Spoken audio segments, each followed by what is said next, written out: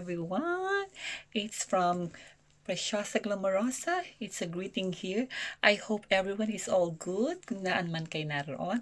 And start the month of June with a blessing, with a smile, with a grateful and a thankful and gratitude to our Lord Jesus Christ. And today, I have a good news or I want to share. I'm living in Japan and Japan is very supportive kahit sa mga katulad naming mga hindi naman Japanese.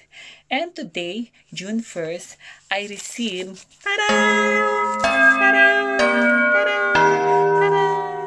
this is it, ang pinakaihintay namin, ang ayuda ng Japan.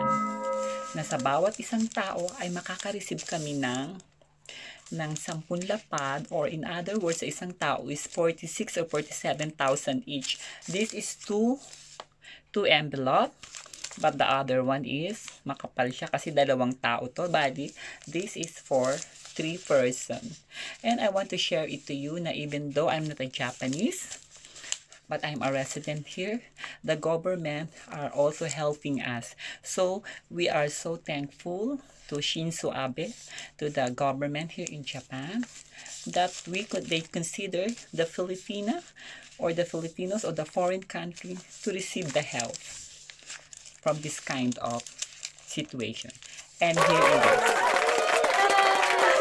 I'm so thankful and very grateful and so gratitude to receive this. So, bubuksan ko, tapos pipirmahan ko, tapos isisend to, ibabalik sa kanila, and then mag-iintay ka siguro ng 10 days or let's say 2 weeks para pumasok yung pera mo sa account mo. And of course, kung ma-receive ko man to, isi-share ko to sa my family ko in the Philippines, my brothers and sister, my mga pamangkin, niece and nephew. Bibigyan ko rin sila. I'm gonna share this. So that's it. I'm so happy. I'm so happy and so grateful for today. It's June 1st that I received this good blessing from above in the heaven. It's here. Ta-da! Ayuda is real. Thank you. And I hope matapos na dapat matapos sa mundo at bumalik na sa normal. And only one can solve that. It's Jesus Christ. Really have to believe and deeply prayer, masasolve natin yan. Siya lang ang nakakasaalam niyan para mawala ang ating mga pinagdadaanan ngayon. And I want to say to all of you, sa mga friends ko there out there, sa mga kaibigan ko, sa mga classmate ko, sa mga taong naniniwala sa akin, nanonood sa aking palabas, kahit hindi maganda o boring ba o hindi maganda ang pagkakadabing ko, masakit sa mata. Thank you very much talaga sa inyo. Kauwi ko lang, kaya ganito itsura ko. At umuulan sa labas. And this is it. Tada! O, paano? Bye! I love you. I want to share that every day is a blessing. And every day, if you wake up in the morning, you see the light, you can breathe. It's a great blessing. Not the money, but the money helped us actually.